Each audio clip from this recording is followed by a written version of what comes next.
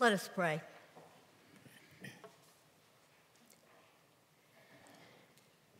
Gracious Lord, as we come this morning together to worship you, we ask that the word that you speak to us this day may be a word of hope, may be a word of courage, a word of strength, and most of all, a word of love. And so grant us that we might hear you, that what I say and what we all hear may be acceptable in your sight, for you are our rock and our Redeemer. In Christ's name, amen. Our Old Testament scripture this morning is from the prophet Nehemiah. We don't read much from him, but he has some words of wisdom for us this morning. So listen, if you will, for the word of the Lord. When the 7th month came, the people of Israel, being settled in their towns, all the people gathered together in the square before the water gate. They told the scribe Ezra to bring the book of the law of Moses, which the Lord had given to Israel. Accordingly, the priest Ezra brought the law before the assembly, both men and women, and all who could hear with understanding. This was on the first day of the 7th month. He read from it facing the square before the water gate from early morning until midday, in the presence of the men and the women and those who could understand, and the ears of all the people were attentive to the book of the law. And Ezra opened the book in the sight of all the people, for he was standing above all the people, and when he opened it, the people stood up. Then Ezra blessed the Lord, the great God, and all the people answered, Amen, Amen, lifting up their hands. Then they bowed their heads and worshiped the Lord with their faces to the ground. So the Israelites stilled all the people, saying, Be quiet, for this day is holy. Do not be grieved. And all the people went their way to eat and drink and to send portions and to make great rejoicing, because they had understood the words that were declared to them. And from our New Testament, from the Gospel of Luke, Jesus is beginning his ministry. Then Jesus, filled with the power of the Spirit, returned to Galilee, and a report about him spread through all the surrounding country. He began to teach in their synagogues and was praised by everyone. When he came to Nazareth, where he had been brought up, he went to the synagogue on the Sabbath day, as was his custom.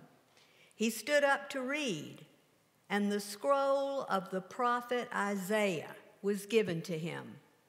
He unrolled the scroll and found the place where it is written, The Spirit of the Lord is upon me, because he has anointed me to bring good news to the poor.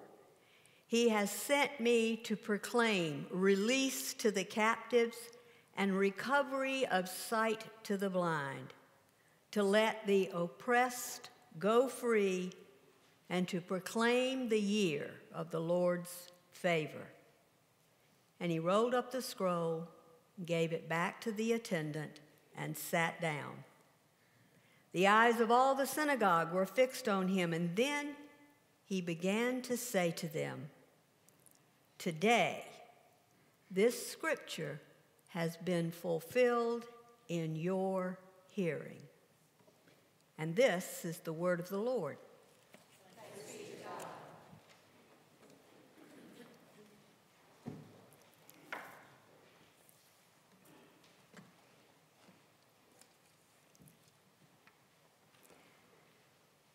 Space, the final frontier. These are the voyages of the Starship Enterprise. Its 5-year mission to explore new worlds, to seek out new life and new civilizations. And if you know the last, you may say it with me. To boldly go where no one has gone before. Not men, one. That's in the next generation. Yes, I know that, but I'm not going with men. We're going with one, where no one has gone before. Now, it's my opinion that this is one of the best mission statements that has ever been written. I mean, it answers all the questions, starting with who, or what, or where, or why. Who is it? It's the Enterprise and the crew on the Enterprise. And where? Well, it's in space. And what are they going to do? They're going to seek out and explore. And how are they going to go? Boldly. They will go boldly. And it even answers why.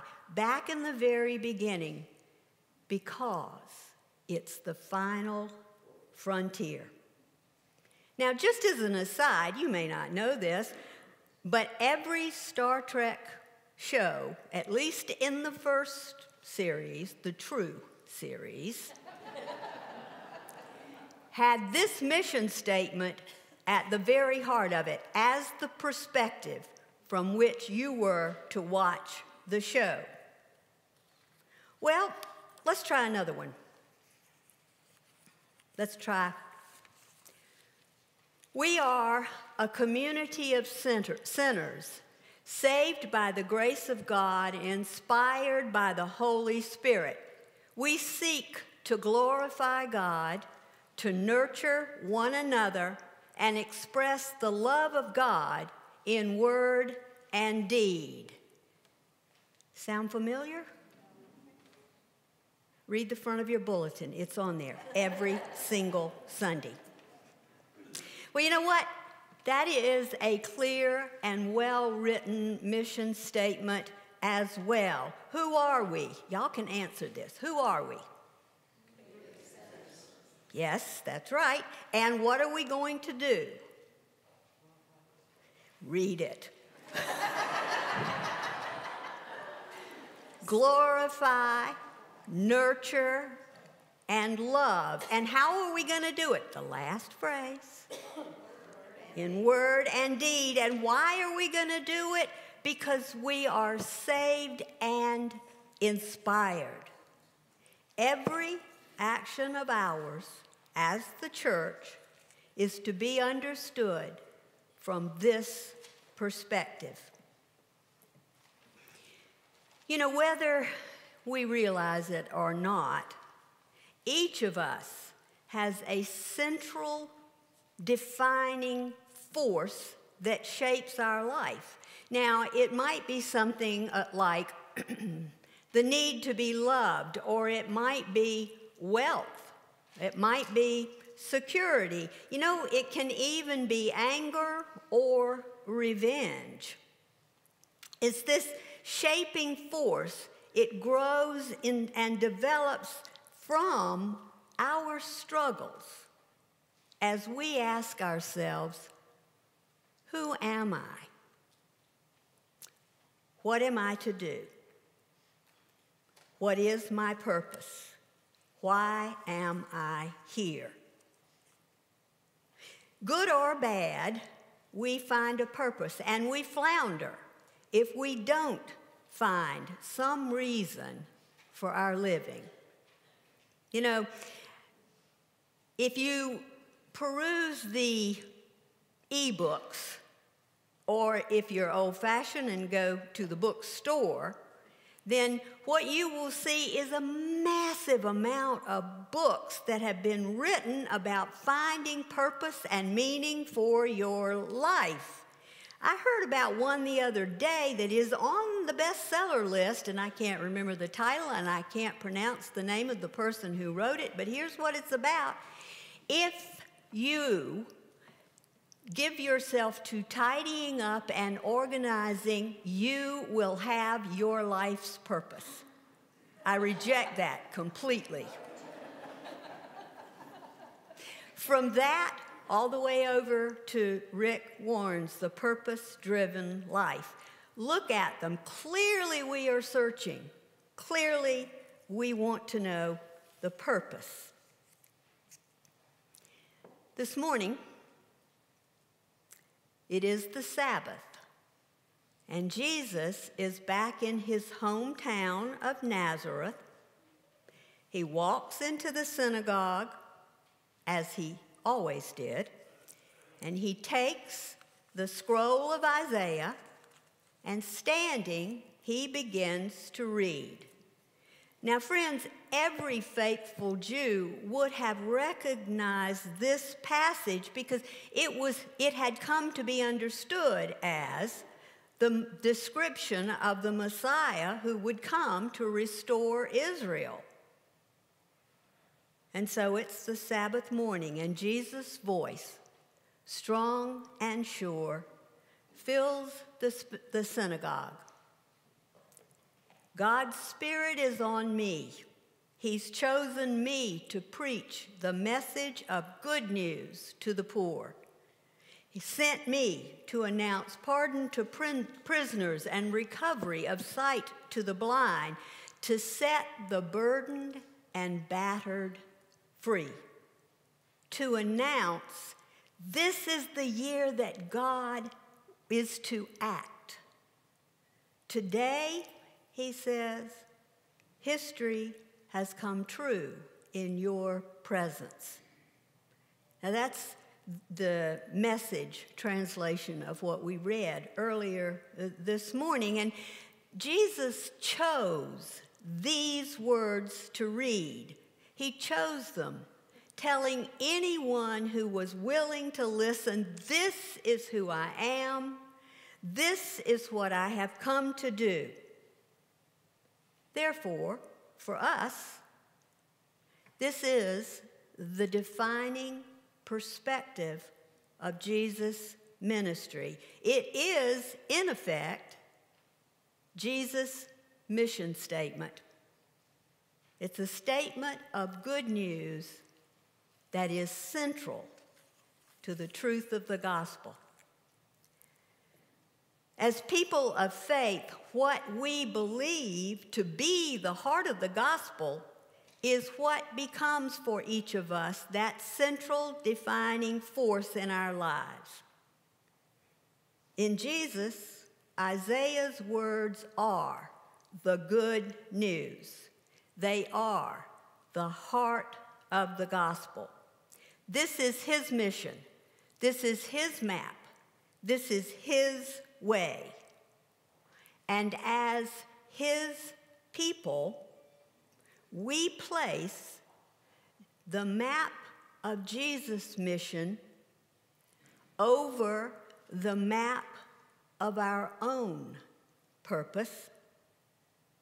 We place his path over our path. The more the paths align, the more we are in keeping with Jesus' call, the truer our course is as his people.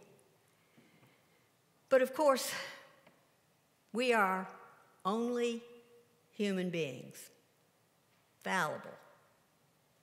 And it is so easy to get sidetracked from this heart of the gospel, from this central message. I mean, look at Israel in the Old Testament. They certainly got sidetracked over and over and over again, and God sent prophets to call them back to understand God's purpose instead of the people's purpose.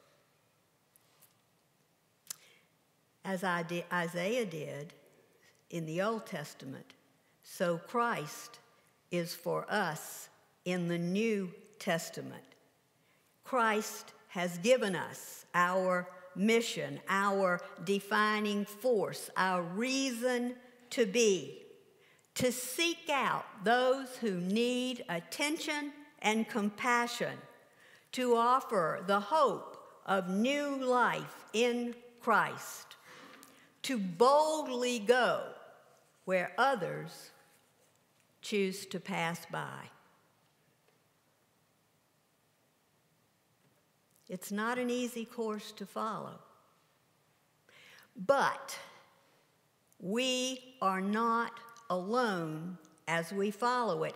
I mean, even Christ was not alone in his mission, because within these verses, there's another key dynamic at work here. Jesus has not come to this point unprepared.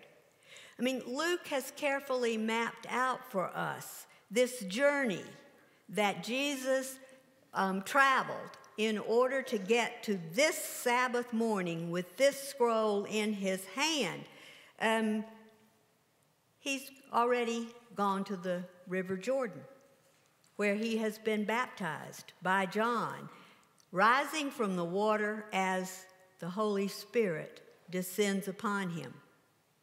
And that same Spirit then leads him into the wilderness of the temptations of power and spectacle.